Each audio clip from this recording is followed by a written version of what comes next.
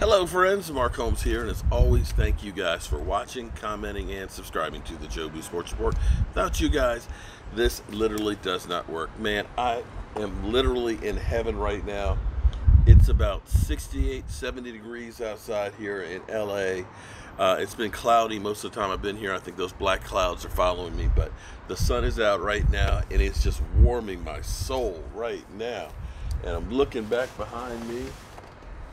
I don't know if you guys can see it over there, but back up there is the Hollywood sign. That's right, Joe Boo Sports Report is in Hollywood.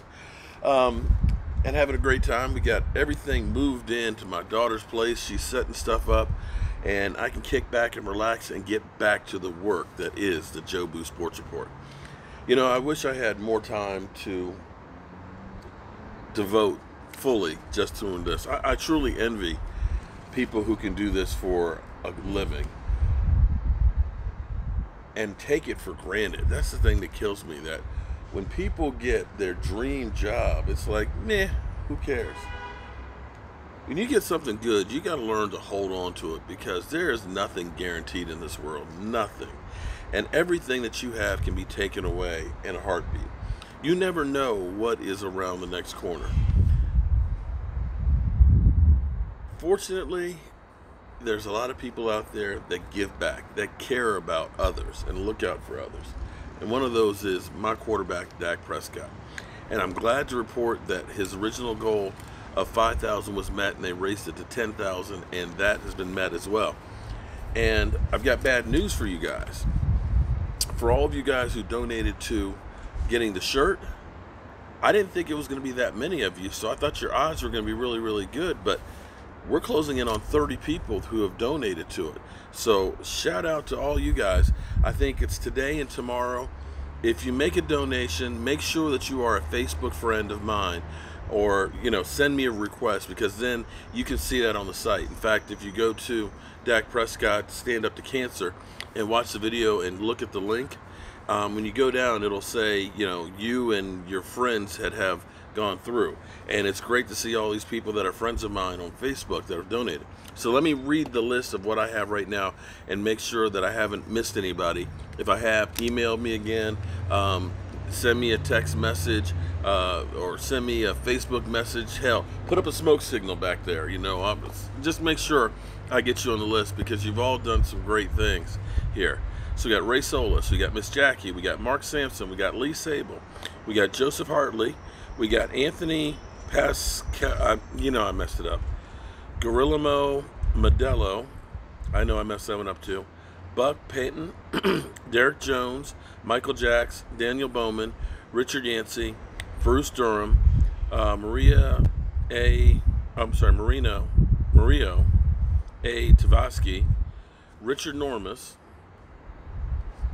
Yvonne, Jimmy Viles, Steven, you didn't leave me your last name, Adam Chrisman, Stuart Morrison, Bruce Thickpen, Richard Bloom, and Joey Chronister, and Devin Frost. So those are the names that I have right now on here. And make sure, if I didn't and you donated to it, that you email me at cowboysmark94@gmail.com. So back to our Cowboys, who this week are doing all of the team visits and stuff with up to 30 potential draftees. And they've been bringing in basically everybody but quarterbacks. We've had tight ends, we've had safeties, defensive linemen, linebackers, wide receivers. So they are covering, and we're going to have a running back in, covering all bases of players that they're interested in. And make no mistake, more times than not, guys that have been drafted by the Cowboys have come in for the visit. So when you pay attention to the guys they look at, because they are clearly, they're not trying to do smoke and mirrors here. They really want to get to know these guys before they make a big investment in them. And speaking of big investments, probably one of the worst deals that were out there, and this is where free agency kills you, is when teams make bad deals for guys. And the Tampa Bay Buccaneers made bad deal with Gerald McCoy. Gerald McCoy, don't get me wrong, Gerald McCoy is a great player. He's 6'4", 300 pounds, plays the three technique defensive tackle, has had 54.5 sacks in his career, 297 tackles. Okay, he's 31. He's getting up there. But even last year, he had 6 sacks as a tackle, not a defensive end, mind you, a tackle. And what do I always tell you about defensive tackles and nose guards? They're not there to get the sacks. They're not there to get the tackles. They're there to occupy space, and if opportunity comes around, you get it. Their job is to get that push in the middle. The guys that get all the glory, the defensive ends and the outside linebackers and the linebackers. If the defensive tackle is doing his job, occupying space, pushing the pocket, okay, then it's like a trash compactor closing up on the quarterback. And as he starts feeling those walls close in, that gives the opportunity for that defensive end to get out there and swat the ball away. It gives an opportunity for that quarterback to have to hurry up and throw before he wants to and throws that pick. It gives good things to the defense. And make no mistake, where the Cowboys failed on defense is getting takeaways. We were 17th last year, better than we've been the last couple of years, but since 2014, we have not been anywhere close to the top 10. 2014, the defense wasn't great, except for one thing, and that was taking the ball away. And what that does for your team is it gives them more opportunities for the offense. Your offense, you give them 2 more times to try and score, guaranteed they're going to score at least one of them. It's going to increase your points level. A takeaway can be as much as a 14-point swing in a game and can be a game changer because teams playing. Okay, we know team's going to get the ball on the 20, 25-yard line. We know how to attack that. All of a sudden, your defense is on the sidelines there relaxing, getting some Gatorade and stuff. The coach is talking to them about what just happened and everything else. And bam, defense on the field. That moment right there, because you are rushed, you are not ready for it, is the advantage to the offense. And that's when you go all the way. You go deep. You air it out because they're not going to be prepared for it. And that's key. And all of that, to me, in my mind, as I always preach, comes from the defensive line. Look at some of the teams out there. Some of the great teams out there that have done damage. Why have they done damage and won Super Bowls? It was that defensive pass rush. If you've got a great pass rush, then you, my friends, have something special, because that makes the job easier for the linebackers to scrape and make plays. It's that much easier because the cornerbacks don't have to hold up for 5, 6, 7 seconds. And Gerald McCoy as a defensive tackle in that rotation, you start looking at that and you start saying to yourself, if we can get that guy, if we can do a 1-year deal like we've done with some of these other guys, he comes in, plays well, guess what? We can let him go get a compensatory pick. You're renting him. Now here's the problem. And I told you guys this morning that currently the Dallas Cowboys only have $6.5 million left in the cap. And somebody said I'm an idiot. And I love it when people tell me I'm an idiot. I love it when they tell me I'm stupid, don't know what I'm talking about. But understand, because they're like, how is that possible? We had, $47 million to start out with. Yeah? Well, guess what?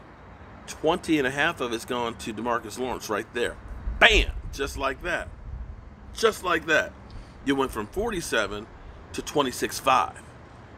And then you got your Randall Cobb, okay? Then you got your Robert Quinn, You got your Jason Witten. Now, you saved a little bit of money with Sean Lee, but still, understand that money's been dwindling. They've been working on bringing in more and more talent. So it behooves the Cowboys to get some of these deals done. If they work on DeMarcus Lawrence and get that one done, they can go ahead and save some money on this year's cap and kick it off till next year, where they'll have a bigger kitty to work with. You go ahead and take care of Amari Cooper, get him to a long-term deal, give him a bunch of guaranteed money. Boom, you can reduce him from almost $14 million to about 8 or 9, creating some more room. And then you look at getting Gerald McCoy. Gerald McCoy realizes, after making $114 million in his career, realizes that I got enough money. I want to go someplace where I have an opportunity to win. And this is what the New England Patriots do well. They take a guy. Look, man, you've been paid. You need to resurrect your career. You want an opportunity for a ring. And they bring him in. They rent him for a year and they let him walk. And that's what the Cowboys are beginning to learn to do. And you can do that with Gerald McCoy. Now, I'm not saying that this is the way to do it, but you have to look at all things and all angles when it comes to football. Football is cold-hearted. Football doesn't give a damn. It doesn't give an F. The bottom line is the bottom line. And what you have to honestly look at in every situation is, I may love this guy, man. He's like family. But you have to look at it and say, if I can bring in this guy, he's better. And if I let that one go, I can save some money. It's hard. Because when you look at somebody like a Tyrone Crawford, who has played through injuries, who's been there all along and everything else, you look and say, I can save me a big chunk of money on Tyrone Crawford. And I can bring in Gerald McCoy. Now, this is what you have to ask yourself. Is Gerald McCoy at this point better than Tyrone Crawford? And if you can get him for what you saved on Tyrone Crawford, do you do that move?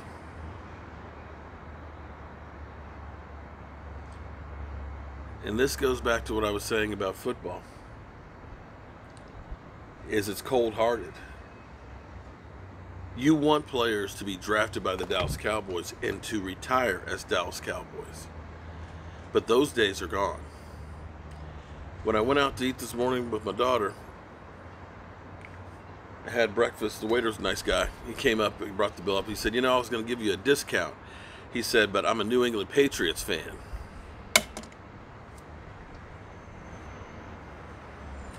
Yeah, those guys. But I said to him, the thing about your team is there's no superstars on that team.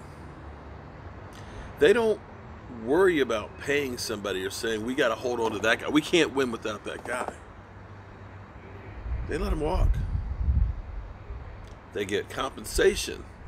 They get draft picks. They make trades. They constantly keep the team young with guys that are hungry for something. And that's the lesson that I think the Dallas Cowboys are looking at and beginning to learn and emulate. And that's where you start looking at some of the positions and say, that's $10 million over here on that guy. If I spend $8 over here on this guy and he gets me a couple more sacks, and if he does that, I can get a pick in return for him. You have to evaluate football with your head and not your heart. So with Tampa Bay wanting to get rid of Gerald McCoy not showing up for workouts, and if you're saying that you're all in, your biggest bang for your buck, I'm telling you, is that defensive line. You get a bunch of crazed dogs out there after Carson Wentz, after Eli Manning, after whoever the hell the Washington Redskins does. It don't matter who Case Keenum, butt fumble, I don't care who they put out there. They will all piss their legs. And you'll get the victories. And you'll go into the playoffs with some momentum. And hopefully a home field advantage. I'm Mark Holmes.